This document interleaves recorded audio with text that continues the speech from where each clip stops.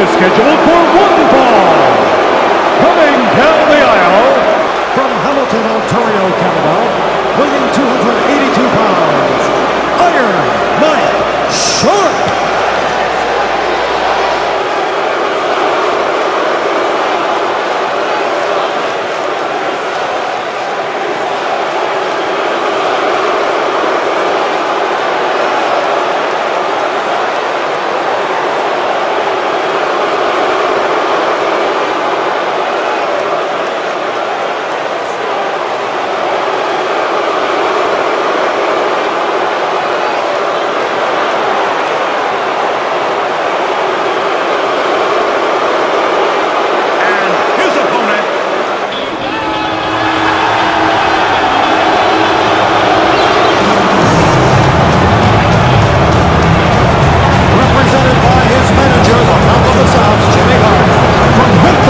Weighing 233 pounds, the Honky Tonk Man.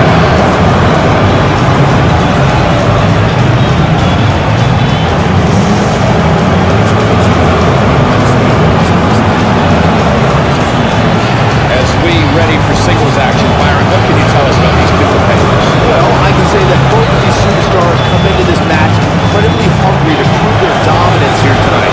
As we all know, only one will walk away with their arms raised in victory.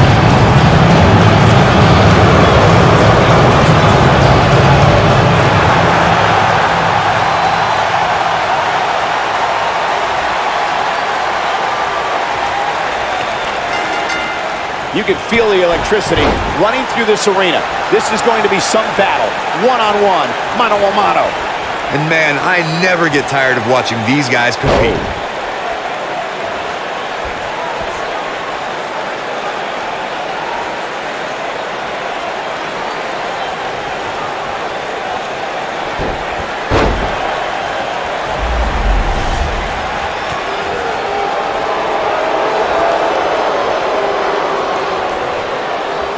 Vertical suplex. Nice.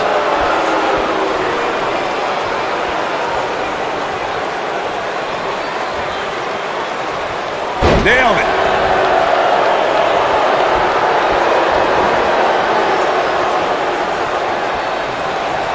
What a stomp. Good grief. Oh, clothesline. At the oh my goodness, crushing it. His shoulders are down. Carmella pops the shoulder up. As a former dancer and cheerleader, you know Carmella's going to be light on her feet out there. Setting it up.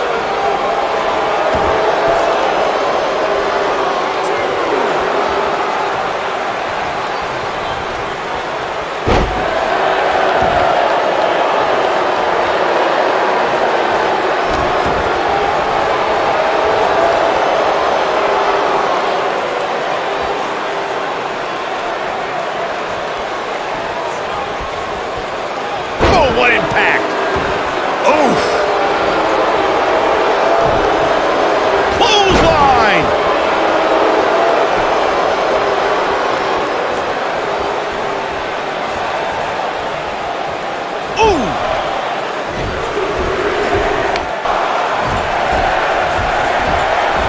Gals, Carmella may be in a bad way here, but he's very aware of who he's in there with and what he has to do to rebound. Hey, you're going to absorb some punishment in a wrestling match. Ouch. It just goes along with the territory, and he knows that.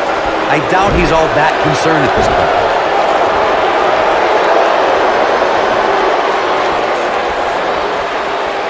That's how you wear down your opponent. Torture your opponent's neck. I like it.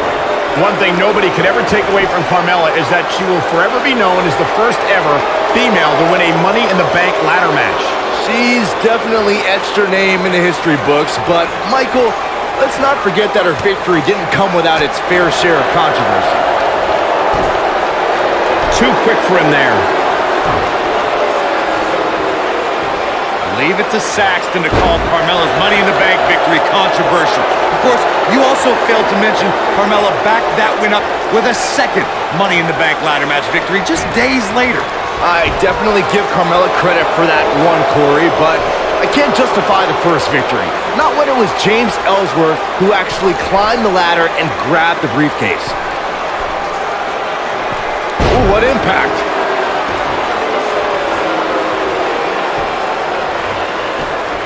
Here's the cover. It's going to take more than that to keep his shoulders down. Too early in the match to end it. Wait a minute.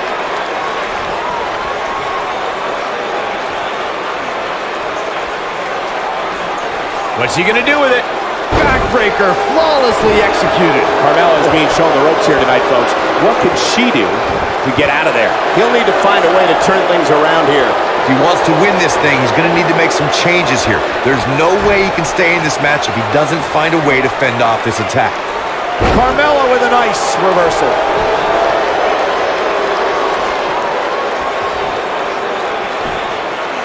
You gotta believe this one's over. Going for the cover. Digging deep for a kick out. Too soon.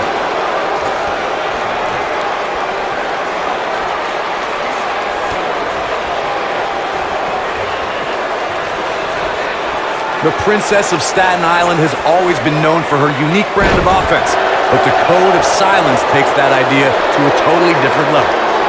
Boom! He stumbled, and this could be all she wrote. This just ain't gonna do it. Oh, and he slips out. Wow, looked to me like he had it locked in pretty good. I guess not. The moonwalk and Bronco Buster just got Carmella warmed up by forcing her opponents to tap out from the pain caused by the horrific code of silence submission. The code of silence sends excruciating pain through an opponent's neck and back, where it's difficult for them to move, let alone breathe properly. The superstar should do the smart thing and submit before a serious injury occurs. When this guy's on, look out. Drop kick. Hits the mark.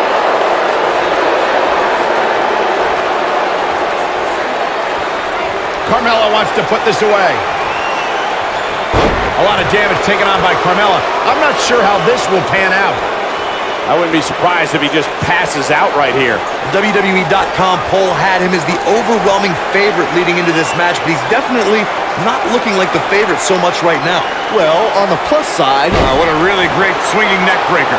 here's his moment, Michael. He goes for the cover. This singles match has come to an end. Wow. Let's look back on the action from the last match. Check him out here.